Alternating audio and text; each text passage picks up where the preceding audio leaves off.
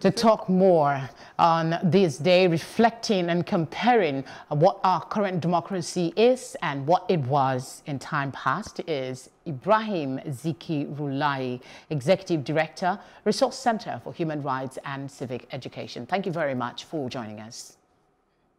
Thank you for having me. What are your reflections about this day as the country commemorates it for the second time since it was declared by Buhari? I think it is novel in having a June 12 as a democracy day in Nigeria. But the question is, was it just declaring holiday in the name of June 12 just to honor MKO Abiola, or it's a day that is set aside for a sober reflection to enable us to reflect on issues that MKO and Abiola and June 12 stand for? So if that is the case, then we will now begin to look at what has the government done so far to realize the idea of June 12. So don't forget that June 12 was for eradication of poverty, and the mantra of MKO Abiola was Fairwell to poverty.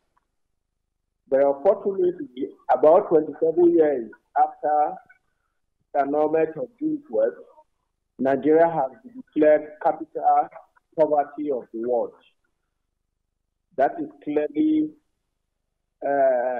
opposite of what June 12 stands for.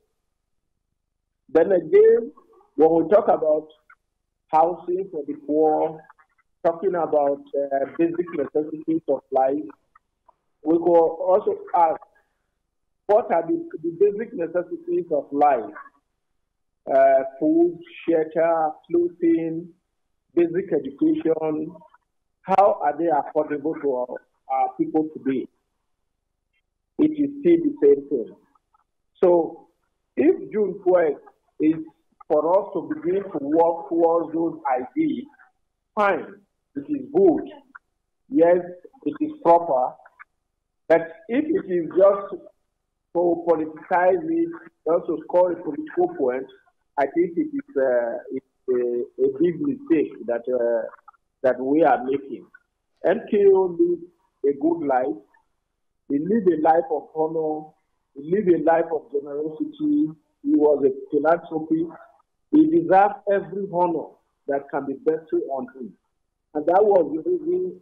That was the reason why, when the results of that June 12 election was announced, the people across board went into the streets for months and years take on the government. They never mind that it was a military regime, took them up to get their arms. Many people lost their lives. So in honoring MKO is like honoring those people. But how are you honoring them if the things that the June 12 stand for are not realized? And we are not even near realizing them.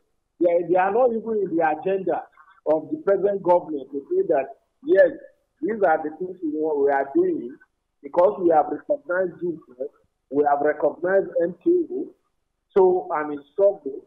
Then we want to work to realize all those things that it stands for, so that at least where he's resting, he can begin to smile to say, yes, I've been able to achieve something for my people.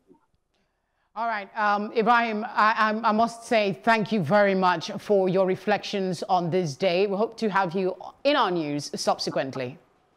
Thank you so much.